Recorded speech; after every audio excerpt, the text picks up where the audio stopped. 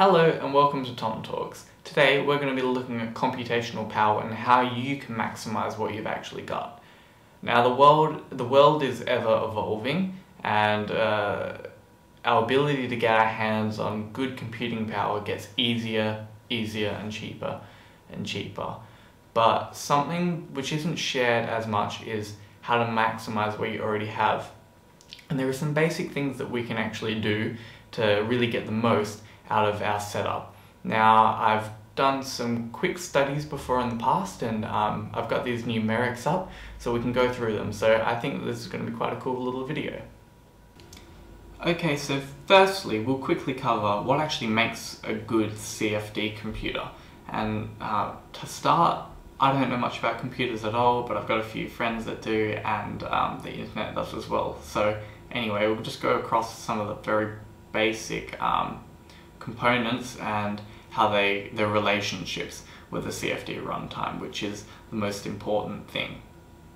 So starting off, CPU. Now typically your CPU is going to be the most important factor, and you usually spec your PC around your CPU for CFD. Now there's a very important relationship with cores versus CFD runtime, which we'll go through a bit later, but yes, as you increase cores, you are going to decrease your runtime. The same thing with clock speed, except it's a different relationship. And the reason we have to be careful is because clock speed isn't perfect across different architectures. So you need to keep that in mind, because the actual number of operations per second might actually be different across different architectures. Hyperthreading.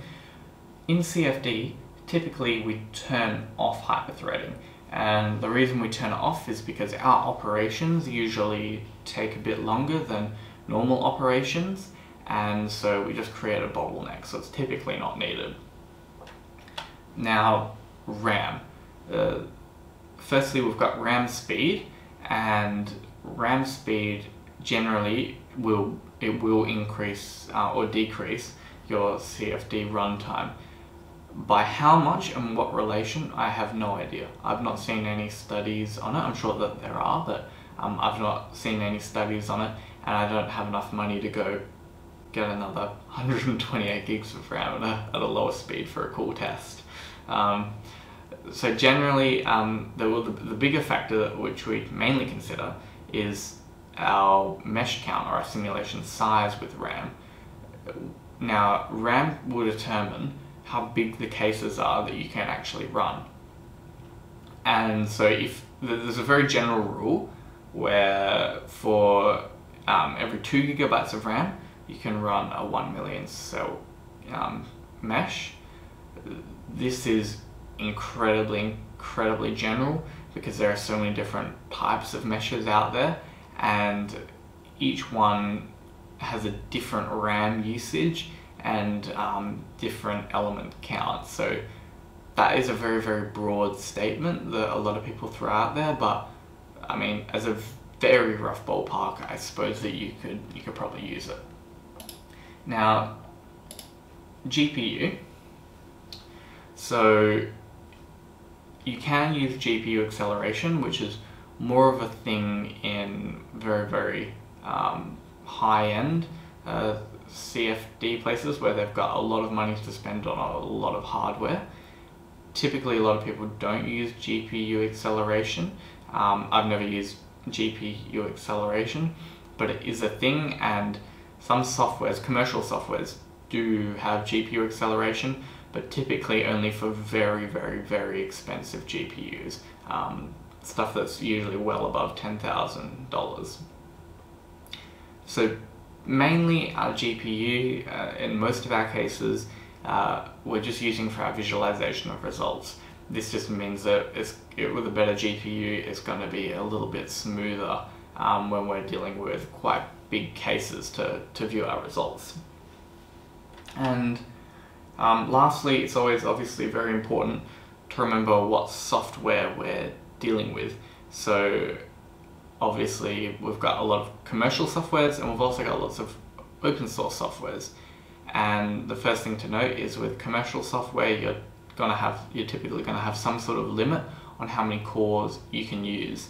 So there's no point thinking that you're going to be running a specific simulation case with 64 cores if your license only allows you to use 16. So make sure that you're compatible between your software and hardware, which is obviously really important and straightforward, but it's very easy to get wrong, to be honest. Now, you should also take care, because some softwares are single-threaded for certain processes. So some softwares might have a mesher, which is single-threaded, or a post-processing tool, which is single-threaded. This means that cores is obviously less important. How many cores you have and clock speed is more of an important factor, so we need to keep this in mind. The next thing is parallel solving. In a commercial software, we typically just punch in, we've got 32 cores or whatever, 32, go, solve. But the way that we're actually solving a case in parallel is we partition out our mesh into however many cores we're using, and then solve them with those cores, and then stitch it back up together at the end. Now, a lot of commercial codes don't have the ability to really customize your partitions, so solving in parallel can be much less efficient than you would actually like it to be. For example, let's say that we've got quite a big external flow case, so something around like a jumbo jet or whatever. We're going to have a very coarse section of our domain quite far away from the body and very fine around the body. If you just have a default, let's break this up into 4 sort of sections, or maybe 8 sections, it's very likely that you're going to have a lot of sections of very coarse mesh, not many elements in them at all, very easy to solve, and then you're going to have sections, or maybe a section with basically the entire plane in it, and this is going to be very inefficient, as you can imagine. So the open source softwares typically allow you to customize your partitions a bit better, so you can partition it out a bit more efficiently and have a more equal mesh count throughout. So this is very important to remember. Let's say that we've already got a computer. Often something that's done poorly, I think, is maximizing what you've already got. And generally what you're trying to do is balance your human resource with your computational resource. Typically you can fiddle with your computational resource more than you can with your human resource. Obviously very dependent, but that's typically the way it goes. So if you're in excess of computational resource, you can usually run more accurate simulations. But there's some very important trends that you should look at to understand, for more specific applications, what you should be doing. So a while ago, for a project that I was on, I was using two PCs to do a lot of design iterations, and so I'll show you some of the results with that. Now, PC1 had 2 Xeon Silvers, 16-core machine, so that's at a base of 1.8 gigahertz. It had 64 gigabytes of RAM at 2400 megahertz. It had a P400.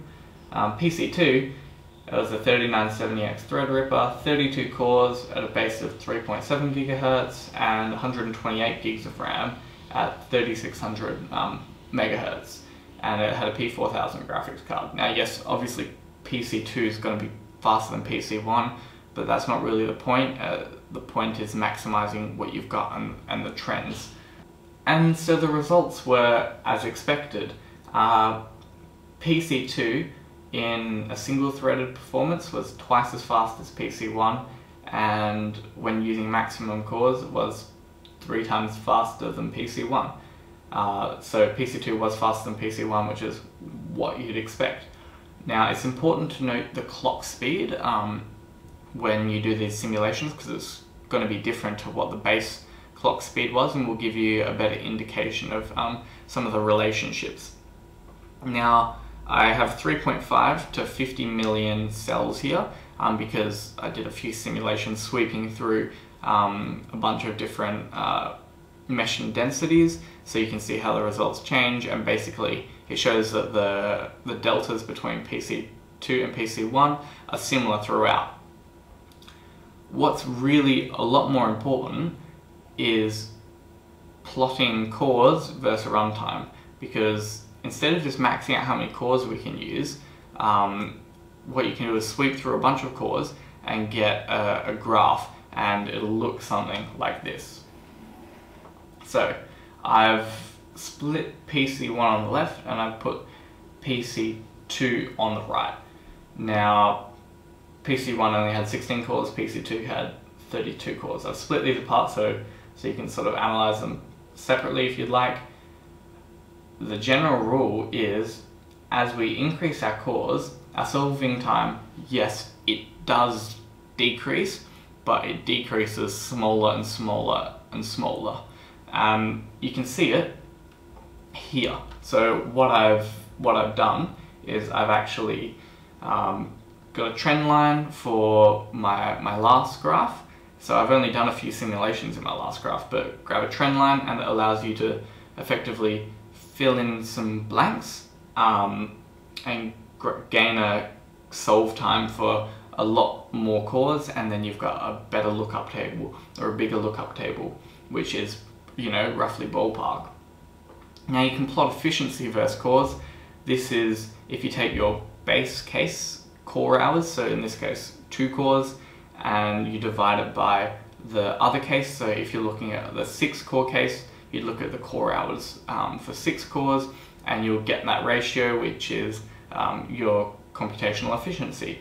Now here you can already see that after about 12 cores with this particular set of data, we're already only at about 50% efficiency of our 2 core case, which is quite staggering. So you can see how important it really is to maximize your computational efficiency to have one of these lookup tables.